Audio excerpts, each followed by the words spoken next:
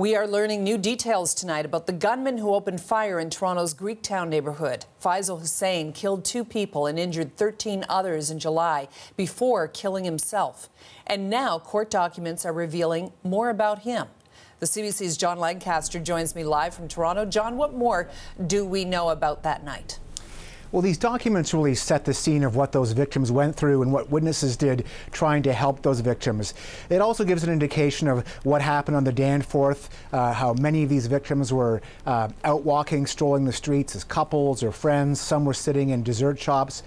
Others were attending a birthday party. The only real hint of what was about to happen came moments before those shots rang out. A local resident was walking in a back alley when he said, according to these documents, he saw someone walking behind him. He turned and he saw an individual who turned out to be the shooter, who said to him, "Don't worry, I'm not going to shoot you." The local resident sarcastically replied, "Well, gee, thanks," and thought nothing of it, until a few seconds later when he saw the gunman, now identified as Faisal Hussein, pull out a gun and start firing at people. Some of these witnesses who were shot told police in these documents that although they were wounded themselves, they saw others who were worse off and tried to help them but were pinned underneath this gunfire. It talks about how the gunman stood above one young woman and fired 4 shots into her, in many cases smiling, before leaving establishments, walking down the street, and continuing to seemingly shoot people at random.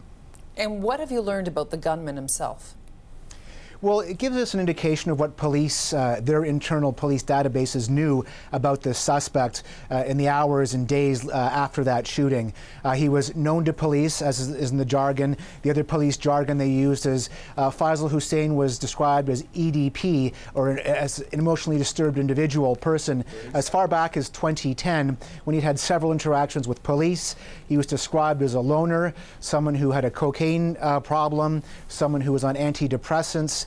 Earlier that day, his own brother had told him, you've got to get your life in order. They tried sending him to a local mosque, but he apparently had no interest in religion, and seemingly set off from home that night carrying a backpack.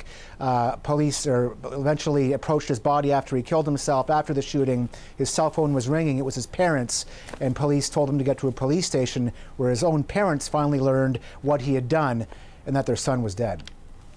All right, John, thank you. CBC reporter John Lancaster in Toronto.